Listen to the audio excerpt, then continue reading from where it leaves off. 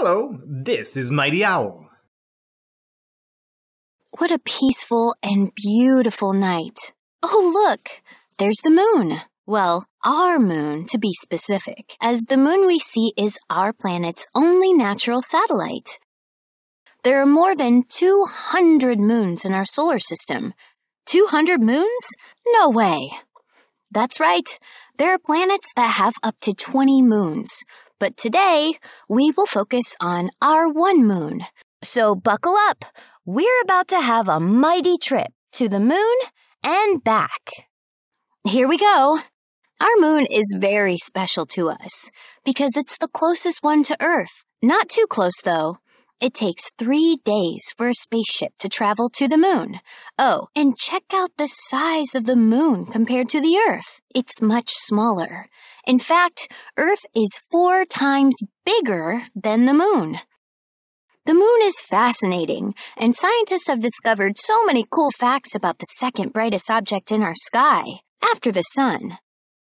We humans walked on the moon for the first time over 50 years ago, in 1969. That was an incredible time for humankind. The astronauts there were able to make many observations and even brought back rocks to study. Take a look at that astronaut. Look at how funny he's stepping, as if he was jumping on a bouncy castle. That's because on the moon, there's less gravity than on Earth.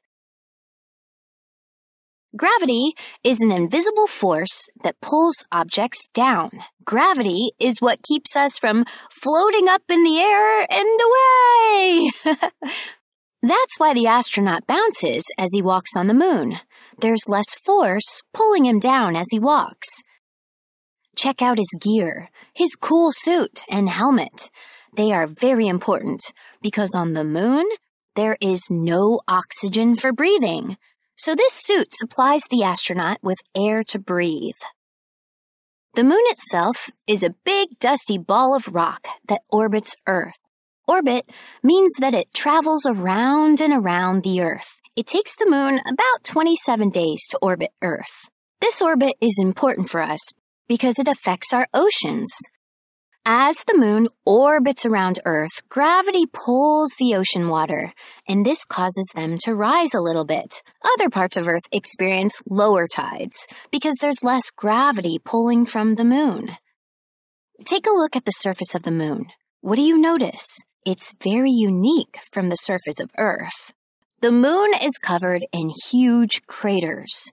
These are large holes on the surface of the moon. They look like giant lakes with no water in them. Craters are made when chunks of rock called asteroids hit the moon's surface. We can even see some of the craters from Earth because they're so big. Smaller craters can only be seen using a telescope. What else can we observe about the surface of the moon? There are also tall mountains and flat plains called seas. These seas certainly are not like the seas on Earth. No water here. The moon not only orbits our planet, but just like Earth, it also spins or rotates on its axis. The axis is an imaginary line that goes through the center of the moon. As it spins, different sides of the moon get lit up by the light of the sun. The temperature on the moon goes from super hot to very cold. The side of the moon that gets sunshine can be over 200 degrees Fahrenheit. That's like an oven.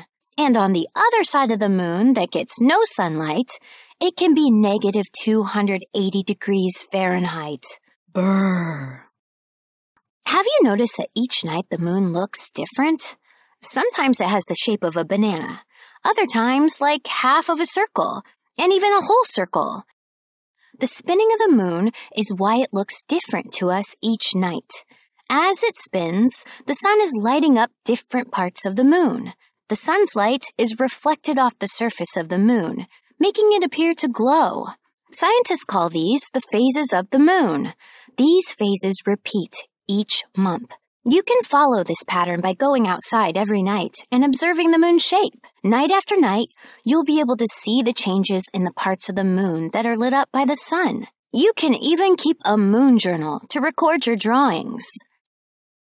Our trip is about to end for now, but look how many interesting things we've learned. We know that there are more than 200 moons in our solar system, but ours is so important for us because it's the closest to the Earth, so close that it even affects our oceans. It takes 27 days for the moon to orbit Earth, and it spins around on its axis.